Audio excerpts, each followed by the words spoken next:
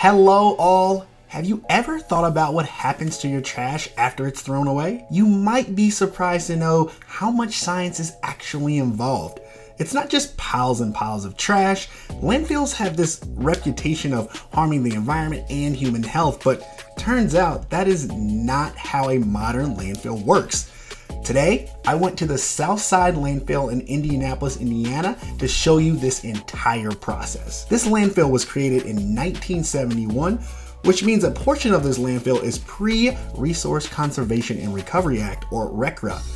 That is just a fancy way of saying before there was any criteria for municipal solid waste landfills and other solid waste disposal facilities, basically making open dumping of solid waste illegal. Thank you, EPA. Today, we were lucky enough to get a tour of the South Side Landfill as they are building a new cell. Curt Publow, our guide and EHS director, was kind enough to take us on a tour and explain just how a landfill is designed to protect the environment and public health. Vast, thoughtful measures are taken with regards to liquid and greenhouse gases created by the loads of trash and ways to mitigate or capture those byproducts for other uses.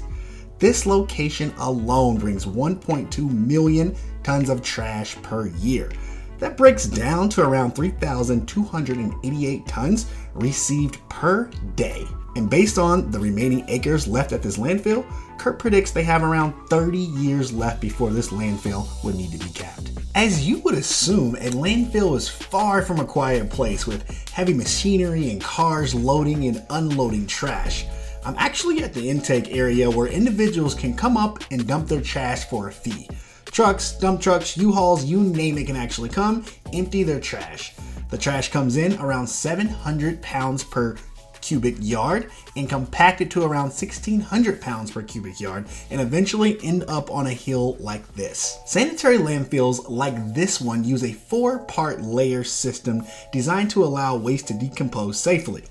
Layer 1, the liner. Layer 2, the drain. Layer 3, gas collection, and layer 4, the trash. Layer 1, the liner. The first line of defense is the clay compacted liner.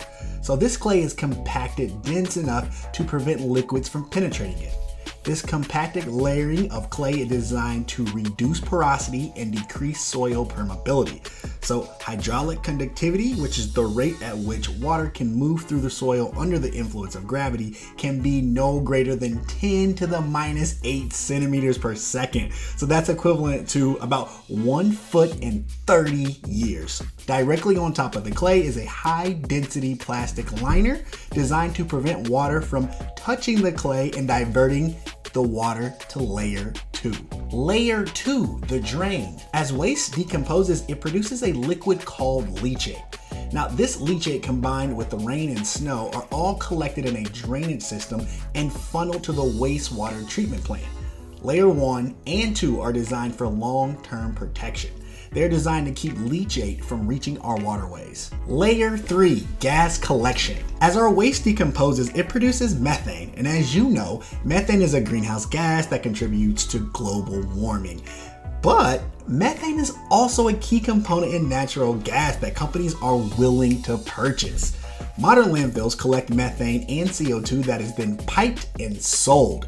Here at the Southside Landfill, that gas was sold to Rolls-Royce at their boiler plant and is currently sold at a high BTU plant here in Indianapolis. Layer 4, finally we have the trash. The trash is delivered, compacted, and covered up with a new layer of dirt every single day. I've learned a lot in my time with Curt, and I hope you took something away from this today as well. Landfills are certainly more than what meets the eye. There's plenty of science involved, from the 4-layer system to the mitigation and trapping of greenhouse gases. This is a very well thought out system designed to be efficient and safe for all involved. Stay tuned for more information. I think I'm gonna dive into what happens to the methane and CO2 when it's sold. What's good for business, it's good for the environment.